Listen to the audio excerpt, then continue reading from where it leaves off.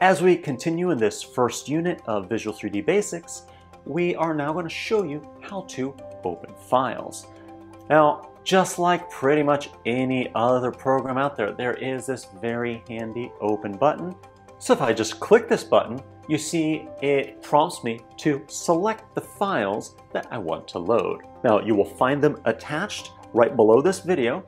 We are going to select Cluster Gate 1 and Cluster Gate 2. These are two files that we already prepared for you so that in the next chapter we can build a biomechanical model that will be used on them. But you see, if we just click open, they end up right down here under our motion files, and they are currently both set to active.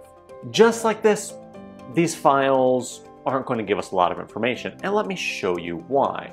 Both files being active, if I now click on the Signals and Events tab, you can see that the data is in here, but since we're viewing all files, this 3D viewer is actually somewhat useless because we are not viewing multiple files simultaneously. If I come up here and click on the drop down next to all files, you can see I can select either to view Cluster Gate 1 or Cluster Gate 2, or view the global workspace, we'll talk about that in the future, or all files. I'm going to choose to look at Cluster Gate 1. Now we actually have something in our 3D viewer. So if I click on play, you see it appears to be moving in slow motion. That's simply because in the bottom right-hand corner of Visual 3D, see right down here, it is trying to play every frame. It's trying to give you a real representation of what is happening. Depending on the speed of your computer and frame rate, several things, this could be running slow, as you see right here. If I click on play at capture rate, it might skip a few frames as this data was collected as a much higher frequency, but it's going to show it at the speed that it actually happened at. Now, of course, we can tell that this is a person walking. We can see those markers, we have a general idea, but that's because we are intuitively connecting the dots in our heads, quite literally, as these are really just dots. There is no model associated with them. So here on the right-hand side, you see we have a list of data that we can look at. Now, this data includes the target data. Now, targets are the term in Visual 3D for the individual markers that we are viewing here. So, for example, if we were to look at the LTH1 marker, that's going to be one of the left thigh markers. If I click it, you see it pops up this little window and it shows what this data looks like, where we have the X, Y, Z, and residual data. Of course, this isn't all that helpful in this little window. We can also view it as data values, which in this window is even less useful. And we can also click on signal processing history. Now, since we have done no processing at all, there is nothing in here. But we could view this graph in a slightly more useful way. So if I press Shift, that's just the button on your keyboard, and click on LTH1, you see now we have the data in the right pane. In this right pane, we can view graphs and compare them. So right now we are just looking at that LTH1 marker. And actually, let's go ahead and pause it so you can see exactly what we're talking about. LTH1 is going to be this marker right here. And in the right pane, what we're viewing is the X data right here at the top. And then we have the Y data right here in the middle of the pane. And below that, we have the Z data. Now you say, okay, so I can view this data. That's not actually all that exciting or interesting.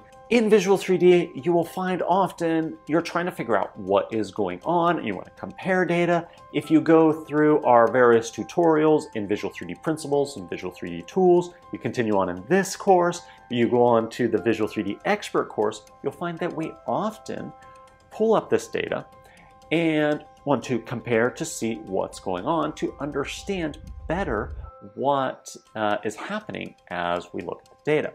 So let's say we're looking at the LTH1 data, and for whatever reason, we want to compare it to the RTH1 data. Pressing Shift again and clicking RTH1, see now that data has been added to the same graph, where here we have the LTH1 just hovering over it, and down here we have the RTH1. So we can look at these and compare them in a very quick and interactive way. Additionally, you probably noticed as I click play, there's that vertical line moving across my data. That is showing the frame that I'm at in this moment. So just to make sure it's clear, it's this frame that you see here across all of our graphs. That line is the exact frame that we are looking at. Now, if for whatever reason you are not viewing that line, if you click on View, you can select View Graph Animation Frame Line. Also, if this is the first time you open Visual 3D, you probably have the C-Motion banner. So you may or may not want that on there. It's just under View and select or deselect View C-Motion Visual 3D Banner. These graphs are also something you could zoom into. Let's say you are particularly interested in this spot right here. I click on it so you see the box is viewable around the Z data, and just clicking and dragging to the left zooms in, and now I'm scrolling through it to the right, and I can see this zoomed in view of where I'm at. And you can always zoom in more, scroll more, or let's say you're kind of annoyed, you want to go back out. All you have to do is reset all, and you can reset all the graphs or just reset the selected graph so that you're back to the default view of the entirety of the data, both in the X and the Y. If you want to remove all the graphs, again, just right-click and select Remove All Graphs. So now we've talked a little bit about viewing these individual markers for this data, but there's not a lot we can do with that data. We were talking about these two thigh markers, one on the left and one on the right. Of course, we have many more than that. But what do those markers tell us? Not a whole lot. And that is because they don't even necessarily have anatomical significance. What we want to do, and this is part of the reason to use Visual 3D, is to build a biomechanical model. To do that, we need to load a static or calibration file. So if we go back to Workspace, in here you see we have no models or calibration files loaded.